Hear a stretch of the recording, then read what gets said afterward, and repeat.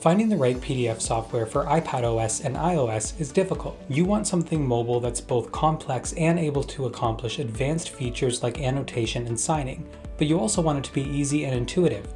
So how do you choose? That's exactly what this video is about. We're comparing the top 3 PDF editing apps, helping you choose which one is right for you. All of these apps have the basics like opening PDFs, printing, save as, and read-only views, but I'm going to take you through what's different about each of these apps and include a checklist at the end of the video for reference, so use the chapters below to navigate to that.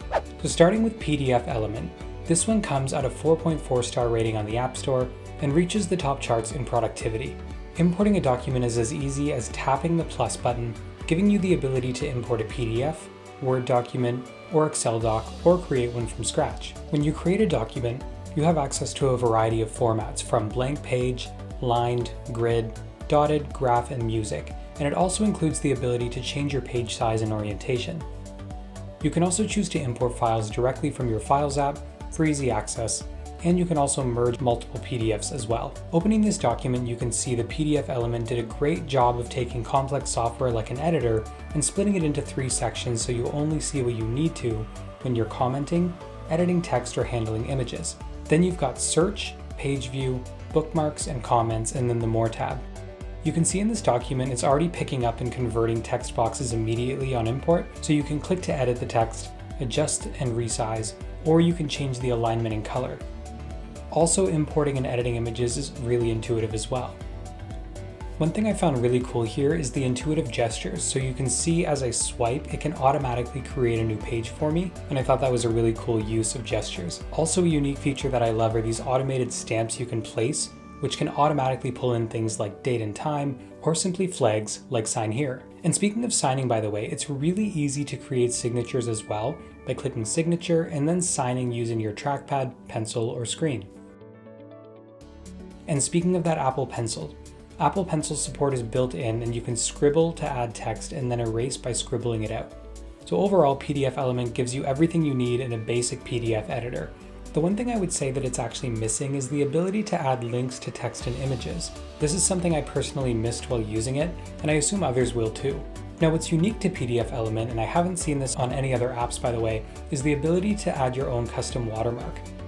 So by clicking Add Watermark, you can choose text or image, simply enter your text, and it automatically overlays across the document. And then you can change the color or the opacity, or tile it across the whole document. For what's technically a mobile app, I think this is a really great feature to have. Once you're done with the document, you can save it as a PDF, or another really powerful option is to convert the PDF into a variety of formats. Again, not something I would expect from a mobile app, but it's really handy to have on the go. Now, some of the limitations of PDFElement, and by the way, most other PDF editors out there, except for Adobe, is the ability to edit forms and signature fields. I know the desktop version of this app does allow signing, so it would have been nice to see this transfer over to iPad, but ultimately if you're looking for signature editing, you'd likely have a signature signing service like Adobe or DocuSign anyway. Next, we've got Adobe PDF. And opening here, you can see a very clean interface, very similar to PDFElement, where we can hit the plus button to get started. Only here we have the ability to scan directly from the camera, edit, create from scratch, or combine files.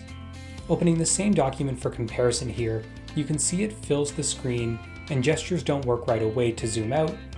For that, you need to click into the view settings and choose continuous scroll, single page, or 2 pages. With single page, you can pinch to zoom, but to go to the next page, you have to swipe to the right, which I found not as intuitive as I wanted it to be. Just like on PDFElement, it recognizes the text fields and boxes. It seems to do a better job at editing text boxes. As you can see, it recognizes the 2 different fonts here and puts them into 2 separate boxes. And this one also lets you edit text and images by clicking the pencil icon, though this seems like an extra step versus PDFElement. But editing text and images works relatively the same with native keyboard and pencil support. The unique abilities that Adobe has over most PDF apps out there, like I said, is the built-in signing and collaborative tools. So you can see it's easy to request a signature, adding each recipient, choosing the signing order and whether they sign or CC, and then selecting the fields and then sending it out. This is a really incredible tool to have on an iPad without needing something like DocuSign. Adobe also has a more extensive collaboration component to have online comments and replies, similar to something you see on OneDrive or Google Docs. And these features combine make Adobe the ultimate tool for signing and collaboration, but still feels laggy in terms of the general UI. There aren't many limitations to the Adobe PDF app, making it one of the most extensive apps out there, but it would be nice to see the inclusion of things like adding watermarks that we saw on the PDFElement app, creating badges, or redacting information on the go. Overall, it's one of the more premium apps to have, but at a relatively high cost, I can see why some people would look for alternatives. And speaking of the alternatives, we've got PDF Expert. This one's by the makers of Spark email app, which I've personally been using for years. Opening the PDF, you can see probably the best looking UI out of all PDF editors in terms of rich, high quality icons and thoughtful layout. You have full gesture support, including continuous scrolling, pinch to zoom, and when editing pages, you can simply rotate with gestures. At the top, you've got these 4 tabs based on specific actions: annotation, edit PDF, fill and sign, and then export. Now that all seems relatively basic, but with the plus button, you can see even more tool drawers that you can drag into view and eliminate those things that you don't need. But that also includes a favorites bar where you can add your own custom tabs of actions. The viewing experience is easy, but you also get some quality of life viewing options like a day and night reading mode. They don't always work perfectly, as you can see here, inverting some of the colors, but it's still nice to have this built right in. Editing fields is similar to most other platforms, but also comes with the ability to link to a page or to the web and redact items as well. In terms of collaboration, you can add notes and highlights to PDFs in the Annotation tab, and then in the sidebar you can see all of your annotations and export a summary of them for an easy summarized view. Filling and signing is the same as other platforms, with the addition of a customer signature, which is a one-time signature that won't be stored, making it much more secure. And similar to PDFElement, you have stamps, and they can also pull in date and time and other variable items, making it really easy to edit. There's also a presentation mode built in that allows you to walk through a PDF over FaceTime, and it's details like this that make you realize that this was built for iOS and iPadOS specifically. When you're done with your document, you can export to a variety of formats, including Word, Excel, PowerPoint, text, and image. You can also reduce the file size for easier sending through email.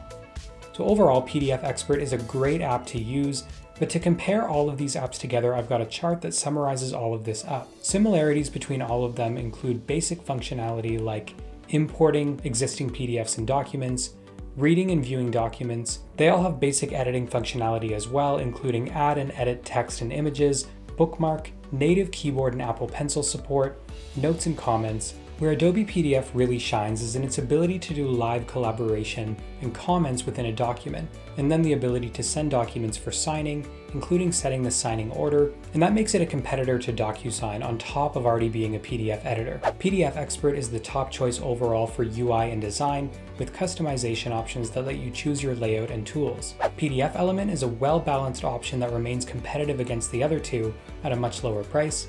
And in terms of pricing, by the way, Adobe comes in at the most expensive rate of $92.99 per year, PDF Expert is slightly less at $69.99 per year, and then PDFElement is a much more affordable solution at $29.99 a year. Now that's an extensive breakdown of the top iPad PDF solutions out there, but for a simplified overall recommendation, if you need to sign and collaborate, go with Adobe. If you want the prettiest UI, go with PDF Expert. But if you want a well-balanced editor that has everything that you'd expect, plus watermarking, batch conversion, and document sharing, go with PDFElement. If I left anything out during testing, or if you have any questions deciding between each of the solutions, drop a comment down below and I'll be sure to get to that. Thank you guys so much for watching, and I'll see you in the next one.